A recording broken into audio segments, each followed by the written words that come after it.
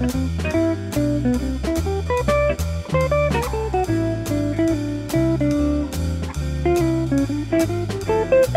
to play jazz, we often focus on playing long eighth note lines. Of course, that is a part of the language, but at the same time, if you listen to amazing musicians like Charlie Parker,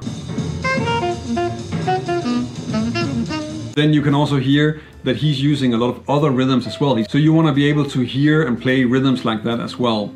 In this video, I'm going to cover an exercise that you can use on pretty much any song that you're already playing, and it's going to help you really focus on the rhythm, and it's also going to develop your ability to hear some new rhythms and come up with some new things, and in that way improve your playing. My name is Larsen. If you want to learn more about jazz guitar and use that to make music, then subscribe to my channel. If you want to make sure not to miss anything, then click the little bell notification icon next to the subscribe button. One of the main ideas with the exercise that I'm using in this video is to reduce the amount of notes that you're playing per chord. Usually we're thinking in scales and arpeggios and several octaves, and right now I want to focus on the rhythm, so I'm going to really boil that down to just having a few notes per chord. I'm going to do 3 notes per chord. You could do 2 notes per chord as well, but you just have a little bit more available if you have 3, and I wouldn't do 1 note because then you're just playing the rhythm. That is useful, but you also want to practice using the rhythm melodically. I'm using the first 8 bars of Take the A Train because that's a simple standard, you maybe already know it, otherwise you should check it out. And I'm going to use 3 notes per chord. So the first 2 bars are C major 7, I'm using E, G and A. D7, I'm using F sharp, A and B. So really just the same, moved up a whole step. Then for the 2-5 back, D minor to G7, I'm using D, F and G.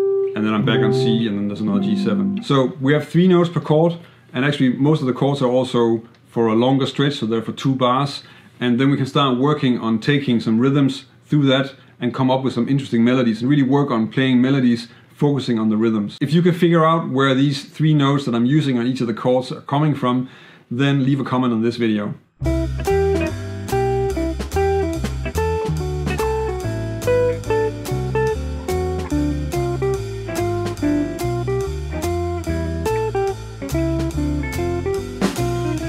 The first rhythm that I was using in this example is really just a 1-bar riff that I use throughout the entire example. So I'm just playing that entire rhythm using the 3 notes and taking that through the changes.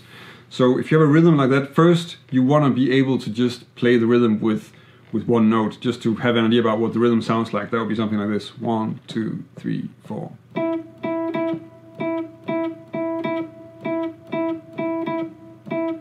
And then you can maybe try and improvise over just 1 chord using the 3 notes, and then getting used to how that might be to improvise, keeping that rhythm going. So 1, 2, 3, 4.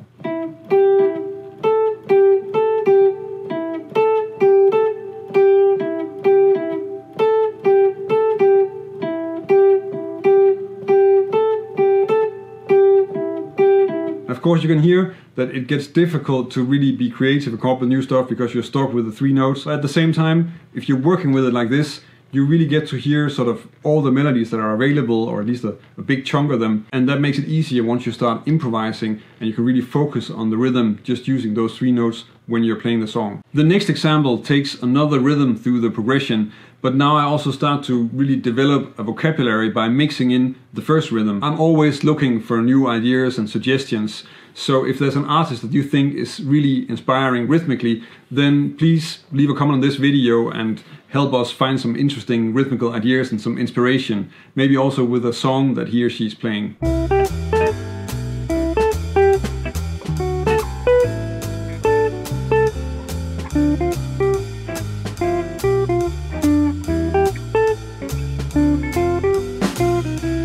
The basic rhythm that I'm using in this example is really just the most basic syncopated rhythm that we have, and that's this: 1, 2, 3, 4.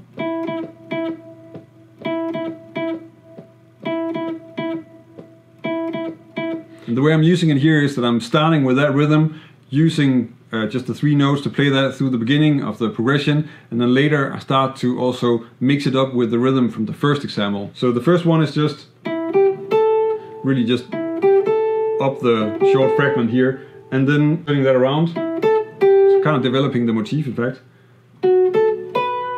Then the same thing on the D7, reducing it a bit, then we get another one on the D minor, and then on the G7 I'm returning to the first rhythm, and then back to the syncopation, and back to the first example again. So when you're working on one single rhythm like this, then of course try to feel comfortable when you're playing with that rhythm over the progression, but don't be afraid to also mix in other rhythms, or if you hear some other variation on it, try and play that, because of course the point of the exercise is that you start to hear and play more interesting rhythms, and you need to just develop that, and you also need to listen to yourself and listen to the rhythms that you hear, and then try and play those and see how that works. The reason that I can keep on publishing videos every week is that there is a community of people over on Patreon that are supporting the channel. I'm very grateful for their support, and it's because of them that I can keep on making all these jazz guitar and music theory videos. If you want to help me keep making videos, then check out my Patreon page, and if you join us over on Patreon, then I can also give you something in return for your support.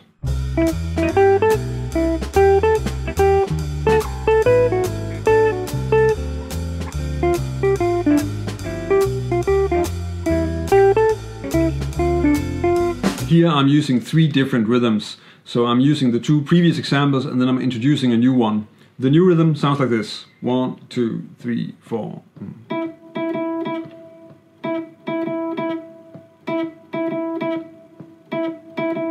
And then I'm playing that and mixing it with the previous 2 examples. So the first part is really just using the new rhythm,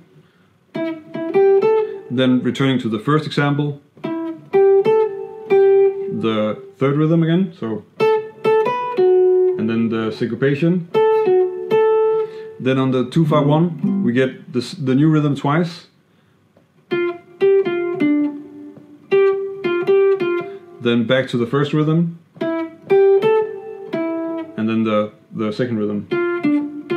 So you can tell I'm moving around when I'm playing this. You can of course stay in one position as well. In some cases that might make it easier to connect the melodies, especially if you want to have the rhythmical ideas also connect across the bar line a little bit better. But for now it's also just easy to get used to the rhythms and then just really move around with the same kind of shape, and that means that you can just really focus on the rhythm. If you want to see some more examples of some phrases with great rhythmical ideas, then check out this video where I'm analyzing a Jim Hall solo. I think he manages to use pretty much everything that you can use within a very short amount of time, and it's really worthwhile checking out how well defined and how varied his rhythmical language is. If you like this video and this is the first time you see one of my videos, then subscribe to my channel. If you want to help me keep making videos, then check out my Patreon page. That's about it for this time. Thank you for watching, and until next time.